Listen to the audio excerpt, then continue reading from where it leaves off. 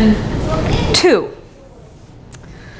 So on this Labor Day weekend, we look at how we labor together. The Apostle Paul makes it very clear that we make up the body of Christ. And if so, how does that work? We have the answers, although they are given us in the form of questions as to how we operate as that body. Are all apostles? Are all prophets? Are all teachers? Do we all work miracles? Do all possess gifts of healing? Do all speak in tongues? Do all interpret? I think you can all interpret, though. We know the answer to this clearly, too. No, we do not all have the same gifts. Some of us teach. Some of us are liturgists. Where'd Phil go? She's here. There you are. Some of us organize and coordinate. Some of us have good financial skills. Some of us are leaders. Some of us are more comfortable offering hospitality. Some of us are good at fixing things or raising funds or capital. Some of us are comfortable offering public prayer. That's frightening for a lot of us. Some of us are good with children. Some of us are good with youth. Some of us are good at woodworking or artistic pursuits, and such as singing and making music. And some of us are good at gardening. Some of us are good cooks and bakers, good at feeding one another. So look at us. We can do so many things, and we truly do make up the body. So what happens then, you know where I'm going, if we have gifts and we choose not to share them? I'd say it seems a little stingy, doesn't it? And I can and do say this because our talents come from God.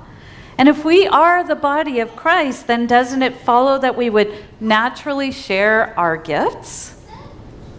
You know, there were times when, as a member of a church, me, I'm talking about me, this or that pastor would come alongside me and ask if I would volunteer at this or that other thing. And often I would think, I cannot possibly do that. If it was something small, I would likely say yes anyway. And if it was something bigger, such as organizing this coming year's women's retreat or being a leader of a committee, I would say, will you just let me think on that for a bit and I'll get back to you? But most of the time, I said yes. If my time allowed, even if it made my time a little bit squishier during the week, I would say yes. And I think I did this because I trusted my pastor to have a sense of my skills and talents, to have observed me within the congregation and maybe saw something I didn't yet have a sense of in myself yet. And as I said yes to more ways of being in the church, my sense of God grew in my life, and of being a partner in the work of the church grew. And I grew, and I changed in Christ. And by working alongside others who were committed to Christ, enough that they were there too, maybe on a random Sunday morning, organizing stacks of items for the great church rummage sale, or pulling chicken nuggets out of the oven for a church get-together. And yes, ladies and gentlemen, I have helped build a house, a feat requiring more social savvy than I ever thought necessary, building with a team. And I learned, and I learned, and I learned. And I know we can all study the Bible on our own, and we ought to do, but I thought I would invite some people who have attended Bible study to tell us what they get out of group study. So I'm going to ask those people to share. David, can you bring the microphone, please? Dorothy, do you want to go first? All right. Just for a minute.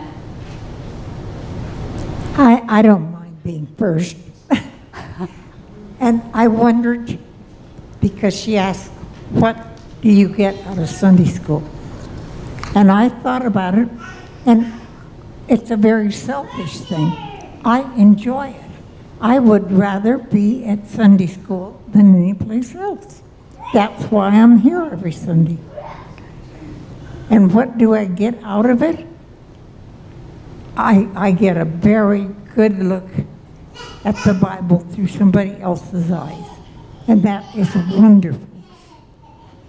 And I am so glad to be a member of this church where I can come to Sunday school, and when I decide to talk, everybody listens. That's really neat. Thank you. Thanks, Dorothy.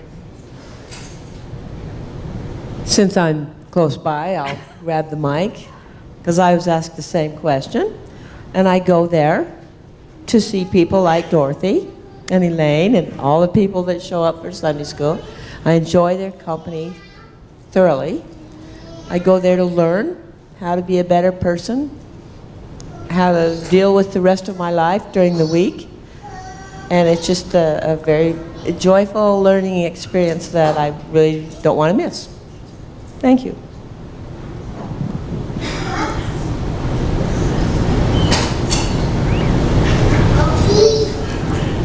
Thank you. Well, we've been doing Bible study for well over 20 years, so you can imagine how many ministers have led us in those studies, and are also the lay people as well. I think it's the variety of thought and what you learn from that thought about the Bible and the experiences which we've been told about. It makes a Sunday experience for me. It makes a fuller day for me, and it gives me a better background as well.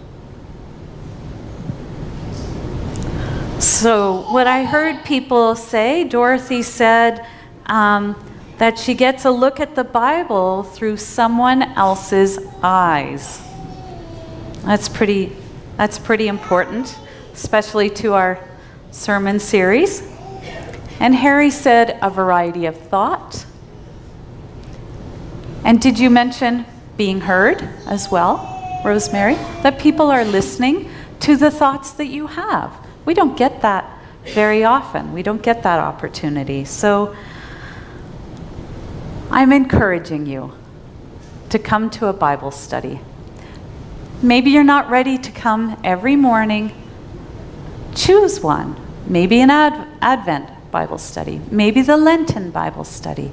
But come to Bible study. Just one. And in order to make it easier for more of you to take part in Bible study, I have a new study beginning on Thursday evenings for 4 weeks. It's a short study just to get your feet wet, and its start time is 6:30, and if that seems too early, talk to me about it.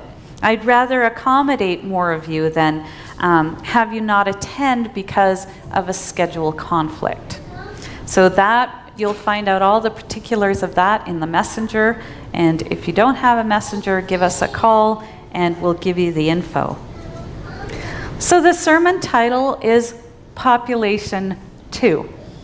I think you can see where we're getting to. I think you can see what I'm getting at. The focus for this sermon series is widening our circle, and I thought maybe it would be a good idea if we broadened who we are first. And that can happen in any number of ways that we've touched on so far, by sharing our talents and by coming together to study God's Word. And there's another way we come together, and that is in the practice of Holy Communion. And the fall Sunday morning study is a film study of Holy Communion where we'll explore the whys of this practice that we at the United Methodist Church come together and participate in once a month. So again, the study is compiled from the perspectives of a number of people who are in communion, small c, with different kinds of people, and therefore see communion in varying ways. So like those today who shared with us their Bible study experiences. So we're expanding our perspectives, making the circle wider and making more room in the circle. And we're even moving into another church's circle. Our youth will be joining with Church on the Hills youth on Wednesday evenings so we can enjoy the camaraderie and activities of a larger group of kids. Then we'll come together once a month to learn about Christianity from a United Methodist perspective, or as we like to say, a Wesleyan perspective, that of our founder, John Wesley.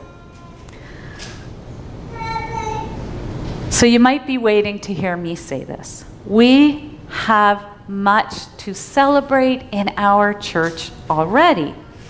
And I'm going to have David get up with the microphone, and I'd like to invite people to say what it is that we can celebrate right now in what we're doing in our church.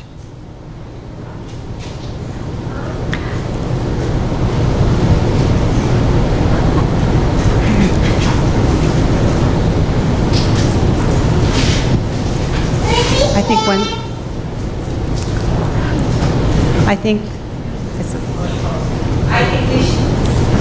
that we have so many talents that we can share, and I appreciate being a part of this family. And those of us who are older have so many talents that we want to share and give, and we have a younger group coming in, and we're so blessed to have those people join us. And you cannot find a warmer place to be than right here. So that's what I celebrate, and I thank all of you for making my weeks pass so much easier when I, deal with different struggles or celebrations. It's wonderful to have a group of people, this my church family, to celebrate with. So thank you.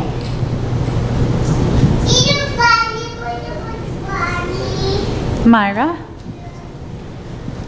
I think that we're very fortunate to be able to go to church and have our Bibles and do the things that God wants us to do toward bringing more people to Christ. And I think that we've got a lot of good things going on in the church. I was looking at the Sunday school set up this year, and I have a special needs. Well, I had her for, 16 years. I got her when she was 2, and she's like 26, 27. And I will bring her with me and come to Message Church. And I think this is a really good start. And I think we have a lot to celebrate. Thanks, Myra. Rose, right beside Myra. I particularly am thankful that the Methodist Church is participating in the farmers market, and we're reaching a lot of people, and with our conversations with them and being there and just our helping out the community. Thank you.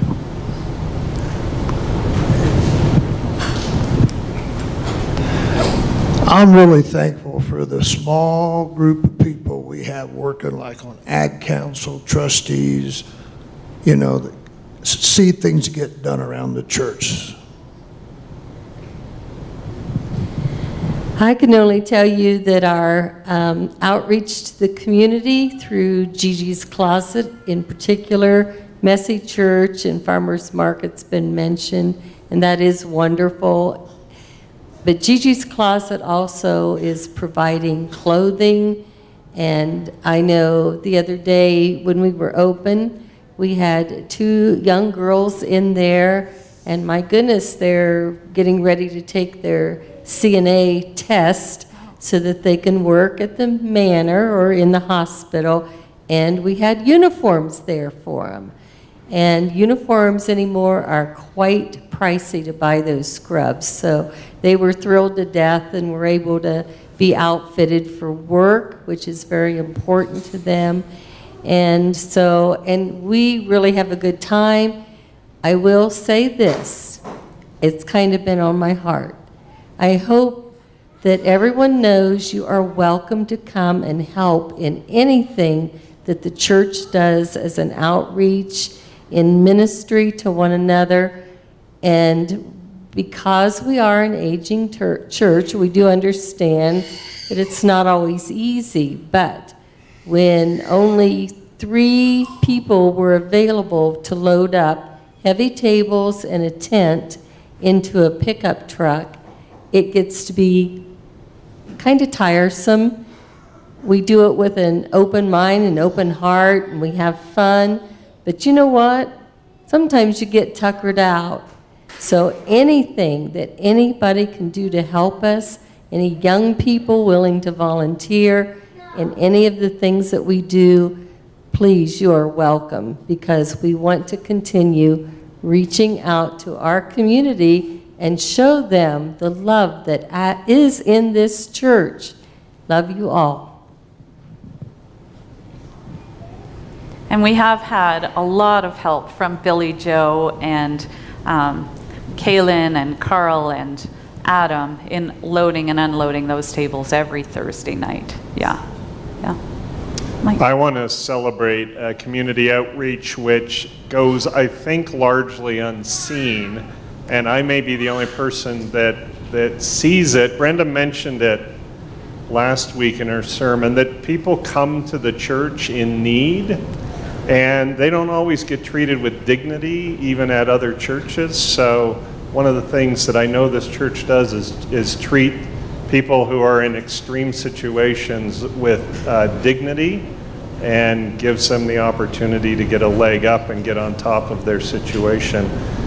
It also, I see Brenda go out at various hours of the day and night to provide counseling to people that have reached out to her to ask for help and guidance. And these are things that go on kind of in the background, but they wouldn't happen if it wasn't for the church body providing the support and the institution of the church in order to do it. Yeah, you make it happen. Okay, I'll continue. Thank you, David. And thank you for everyone who spoke and celebrated. So as we make room for new things, we might decide some others have fulfilled their purpose, and we will celebrate them for what they have given, and then we might have to let them go. And there is a cycle in the life of the church, just as there is in a human life.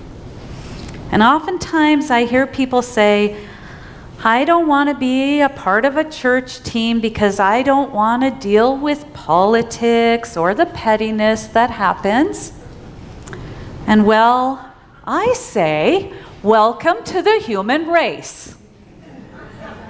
Because that's what we are here. We're bumbling, we're flawed, we're gifted, and as Wesleyans, we are a gracious people. We are. As one author says, know your why.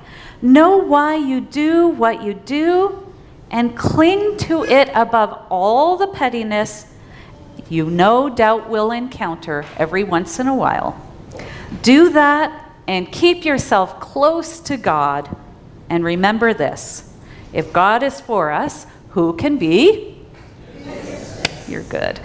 So let's intentionally bump up our population quota. Maybe join with 3 or more as a working part of the body of Christ. Take a chance. Just take a chance. And I bet that someone will be there cheering you on the whole way. And I'm confident of that because I know the good people of this church. Amen.